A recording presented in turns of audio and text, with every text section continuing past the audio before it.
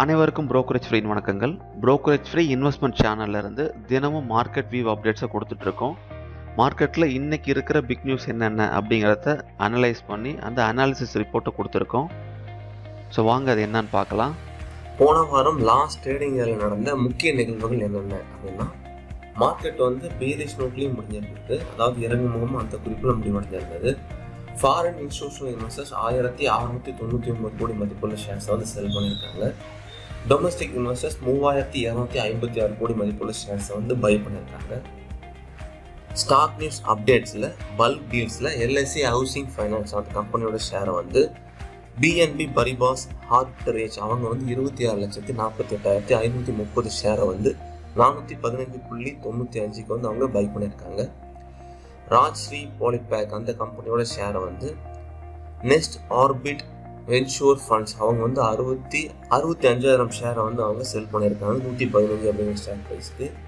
UNIFIAIF அப்படிங்கிறவங்க 3,57,000 share 118 அப்படிங்கிற share ப்ரைஸ்க்கு அவங்க செல் பண்ணியிருக்காங்க. A2 Switchers Cables அந்த கம்பெனியோட ஷேரை ரிலையன்ஸ் வெல்த் மேனேஜ்மெண்ட் அவங்க 1,15,269 ஷேரை 118.92க்கு அவங்க செல் பண்ணியிருக்காங்க. லாஸ்ட் ட்ரேடிங் டேல நிஃப்டியில் என்ன நடந்ததுன்னு பார்க்கலாம். நிஃப்டி 11,008க்கு ஓப்பன் ஆகி 10,930க்கு க்ளோஸ் ஆகுது. நிஃப்டியோட இன்டர்டே ஹை அப்படின்னு பார்த்தீங்கன்னா 11,034, லோ 10,850 இருந்தது. மார்க்கெட் ஒரே நாளில் 184 பாயிண்ட்ஸ் மேலும் கீழே ஏறி இறங்கிட்டு இருந்தது. அதோட ப்ரீவியஸ் க்ளோஸ் ஆன 10,977 47 பாயிண்ட்ஸ் கீழே இறங்கி அது முடிஞ்சிருந்தது. இப்போதைக்கு நிஃப்டியோட சப்போர்ட் லெவல்ஸ் அப்படின்னு பார்த்தீங்கன்னா 10,845 10,757 வரைக்கும் இருக்கு. நிஃப்டியோட ரெசிஸ்டன்ஸ் லெவல்ஸ் அப்படின்னு பார்த்தீங்கன்னா 11,023 11,119 வரைக்கும் இருக்கு. பேங்க் நிஃப்டியோட சப்போர்ட் லெவல்ஸ் அப்படின்னு பார்த்தீங்கன்னா 24,911 24,699 வரைக்கும் இருக்கு. பேங்க் நிஃப்டியோட ரெசிஸ்டன்ஸ் லெவல்ஸ் அப்படின்னு பார்த்தீங்கன்னா 25,399 25,562 வரைக்கும் இருக்கு.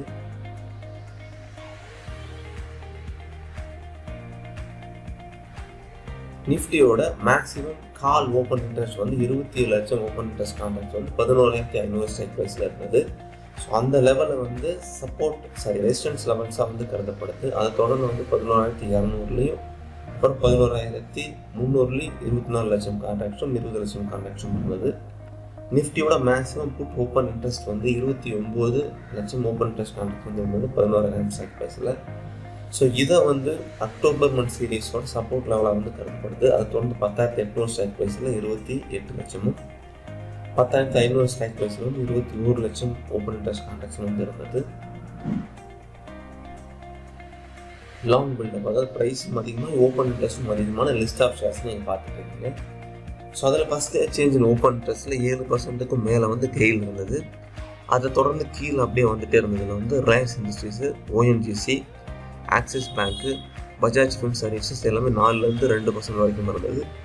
1லேருந்து அதுக்கும் கீழே போன ஷேர்ஸில் இண்டஸ்இண்ட் பேங்க்கு, HDFC bank, Asian paints, HDFC limited, ITC, state bank of India, Wipro இதெல்லாமே இருந்தது.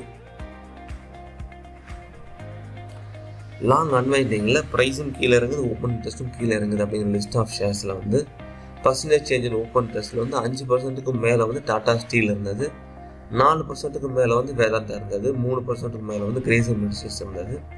அதை தொடர்ந்து Tata motors, Cipla, Hindalco, Sun Pharma, NTPC, G entertainment, S bank இது எல்லாமே தொடர்ந்து வந்துட்டு இருந்தது.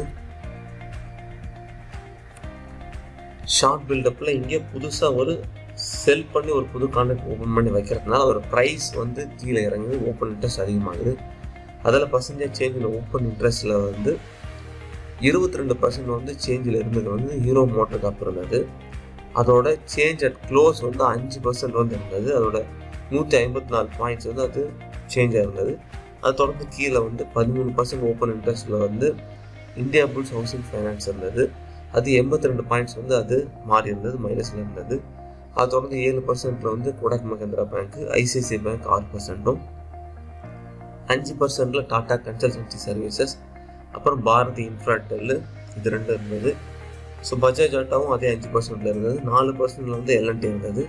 அப்புறம் மகேந்திரா அண்ட் மகேந்திரா இருந்தது 3% வந்து கோல் இண்டியா. அதை தொடர்ந்து கீழே வந்து Hindustan Unilever, power grid, Maruti Suzuki, doctor Reddy's laboratories இது எல்லாமே 2%குள்ளே இருந்தது. Eicher motors, HL technologies, Titan company, Bharathi Infratel இது எல்லாமே 2-1%குள்ளே வந்துருந்தது. ஷார்ட் கவரிங்கில் இங்கே வந்து ஆல்ரெடி வந்து செல் பண்ணி வச்ச பொசிஷனை பை பண்ணி கவர் பண்ணியிருக்கனால அதோட ப்ரைஸ் வந்து அதிகமாகுது, ஓப்பன் இன்ட்ரெஸ்ட் குறையுது. ஸோ அதில் percentage change in open interest வந்து 2%க்கு மேலே சேஞ்ச் ஆயிருந்தது வந்து பாரத் பெட்ரோலியம் இருந்தது. அதை தொடர்ந்து இந்துஸ்தான் பெட்ரோலியம் இருந்தது. ஸோ அதுக்கும் கீழே வந்து 1%க்கும் கீழே வந்து சேஞ்ச் ஆனது வந்து இன்ஃபோசிஸும் இந்தியன் ஆயில் கார்ப்பும் இருந்தது, அப்புறம் லூபினும் இருந்தது. ஸோ இந்த ஸ்டாக்ஸ்லாம் நீங்கள் ட்ரேட் பண்ணுறவங்க நோட் பண்ணிக்கோங்க. லாங் பில்டப்பில் இருந்தால் ப்ரைஸ் வந்து ஷார்ட் டேர்மில் வந்து அது மேலே போகும் அப்படின்னு அதோட குறிப்பு சொல்லும். ஷார்ட் கவரிங்கில் இருந்தாலும் அதோட ப்ரைஸ் வந்து மேலே போகும் அப்படின்னு அதோட குறிப்பு சொல்லும்.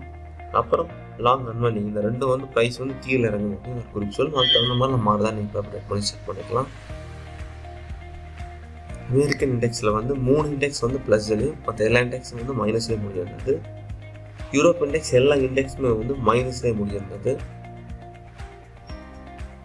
ஏஷியன் மார்க்கெட்டில் ஜப்பான், ஹாங்காங், சைனா இது வந்து முடியும் போது ப்ளஸ்லையும், மும்பை சென்செக்ஸ் அப்புறம் என்எஸ்சி நிஃப்டி இது வந்து மைனஸ்லேயும் முடிஞ்சிருந்தது. சிங்கப்பூர் நிஃப்டி இன்றைக்கி நாங்கள் ரிப்போர்ட் ப்ரிப்பேர் பண்ணும் பொழுது 10,968 அப்படின்னு அந்த ரேஞ்சில் இருந்தது. 9.5 பாயிண்ட்ஸ் வந்து அது ப்ளஸில் போயிட்டு இருந்தது. நான் பொறுத்தவரை பார்க்கல இந்தியன் மார்க்கெட் எந்த ரேஞ்சுக்கு வருது அப்படின்னு. சிங்கப்பூர் நிஃப்டி வந்து 10,968 அந்த ரேஞ்சுக்கு வருதா, அந்த ரேஞ்ச் பவுண்ட் ஆகுதா, கீழே போகுதா அப்படின்னு நம்ம பொறுத்திருந்து பார்க்கலாம்.